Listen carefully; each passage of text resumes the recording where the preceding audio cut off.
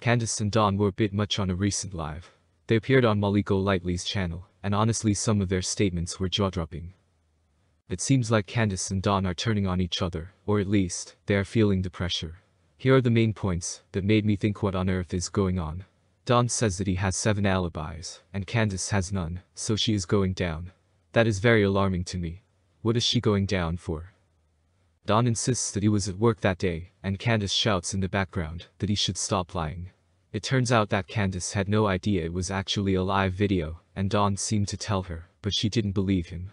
He seemed nervous at the end when she wouldn't believe that the video was live, and he then proceeded to say that he is leaving the live.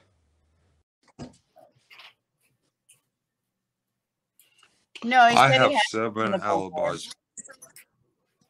I have 7 alibis. Candace ain't got none. She's going down. You were at work, right? Yep.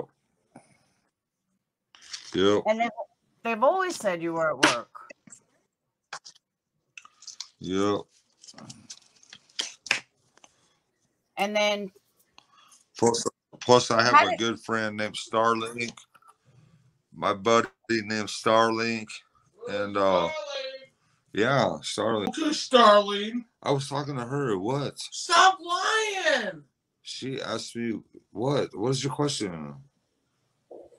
What? I'm listening. Come Come on, man. What?